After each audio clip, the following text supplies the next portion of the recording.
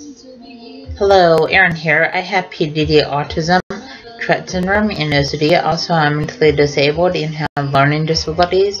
I'm first grade level at reading, second grade level at math, and I'm mentally first grader age. Also, because of medications I take for my mental disabilities, I have a rapid heartbeat, but I take medications for my rapid heartbeat. Also, I have fears of big crowds, loud sounds, and yes, when people ask me over to their house, I don't know how to respond in that sort of situation. Also, it's hard for me to interact with others.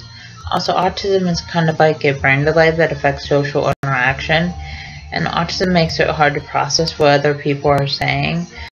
Also, autism makes it hard to process other people hugging and kissing, and autism makes it hard to process other people holding hands.